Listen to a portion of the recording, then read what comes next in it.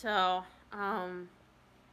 this is something I want to say. So, why I gave um, Dollar Tree a 2 weeks notice, and I said this up front to the store manager, is because you don't really know if the next place you go to lets you go all of a sudden thinking you're not good enough, or it winds up totally not working out, you know.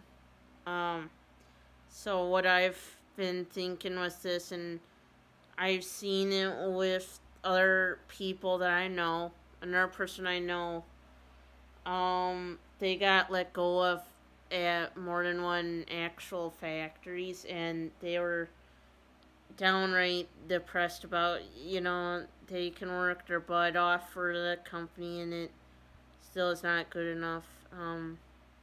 Even with what I've learned after what happened to me with Woodman's, I worked my tail off. I was moving fast like they'd want, and they still thought it wasn't good enough. So what did I do is I kind of learned, well, if whether it would be Hy-Vee's or TJ Maxx,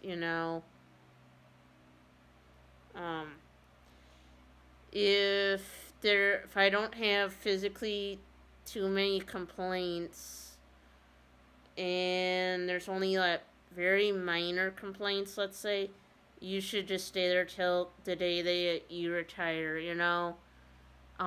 just because it's like you don't want to sit there job jumping a lot, and it does get stressful if you go to a retailer and if you're there for almost 90 days and then they decide, well, we don't really want you here, and they say, there's your door, goodbye, and you're sitting there crying because you worked your tail off for the company and they let you go.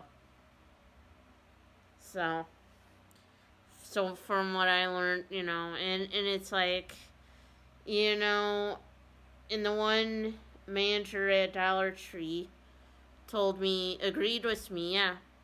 Dollar Tree, if they were to up their wage, like to 15, 16 an hour, people would stay.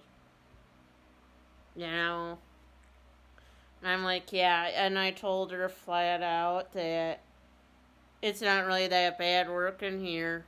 That was the only thing I say was bad was the pay, And that's where I was thinking, it's like,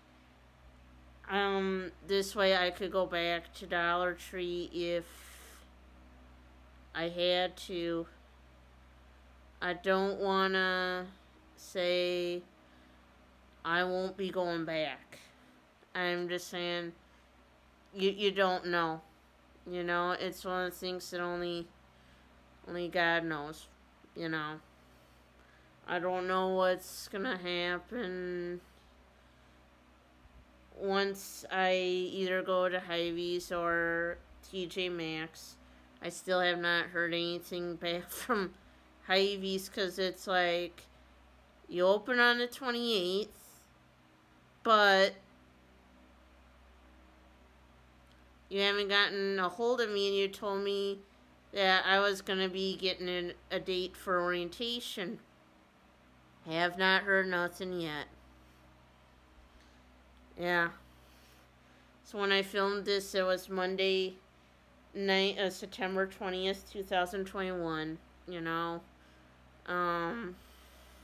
yeah. So, and that's just the point, if it all of a sudden does not work out at, most likely it's going to be TJ Maxx, I would probably just talk it over with my husband and say, if you go back to Dollar Tree and just, worst case scenario, you just go get a second job, it's best, you gotta be like that, because now I'm even getting the feeling, yeah, I gave Menards a 2 weeks notice, but I get the feeling they don't really want me back either. But, you know,